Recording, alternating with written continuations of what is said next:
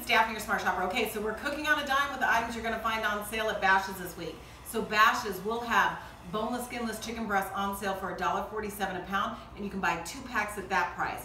Or they have broccoli on sale for 88 cents a pound. So pretty decent deal. So I decided to show you how to make a chicken broccoli stir-fry meal, which is going to take you about 15 minutes to make with all those items that I said, and you're going to make your own homemade stir-fry. So let's make it real quick. So what you're going to do is you're going to cut up 2 chicken breasts into cubes, and you're going to cook it. You're going to put about a tablespoon of oil in the pan and cook it for about 5 minutes. Then what you're going to do while that's cooking, you're going to set that aside and you're going to make your own stir-fry sauce. Now, there are many different ways you can make stir-fry sauce.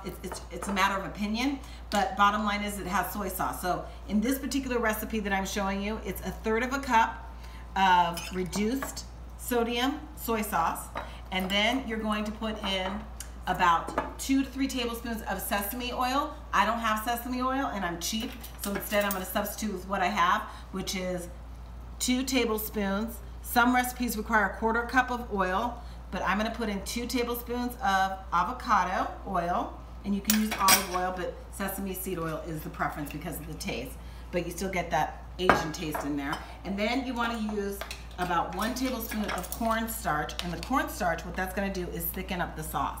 So while the chicken's cooking, you're going to whip this up, and this is your own homemade, and like I said, you can do your own variation that you prefer.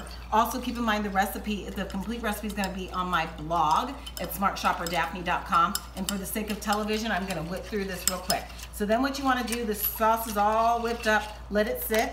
The chicken's cooking. Then you want to add broccoli. You want to add a bunch of broccoli, like 1 whole bunch. This is about 2, so I'm going to use about half of this. Chop it up, wash it, and stick it in here. Then you're going to cook it till it's a nice bright green. So you don't want to make it till it's too soggy. And you're going to cook that up, and then you're going to add your stir-fry sauce into the mixture. And then you're going to let that cook. Now, you're going to let the broccoli cook for about 3 minutes, then you'll add in your stir-fry sauce. I'm just doing this for the sake of, video. I don't want to waste your time. And let me show you what the final product looks like. This is what it's going to look like. You can top it off with some noodles. You can use rice noodles, or you can top it off with some brown rice to make it extra healthy. So there you go. It's a simple dish. And like I said, with the items on sale at Bashas this week, it's going to cost you less than $5 to make. I'll have the complete recipe on my blog. Just head to smartshopperdaphne.com, or you can check out the abbreviated video on my Instagram at smartshopperdaphne. And as always, I'm Daphne Monroe, your Smart Shopper.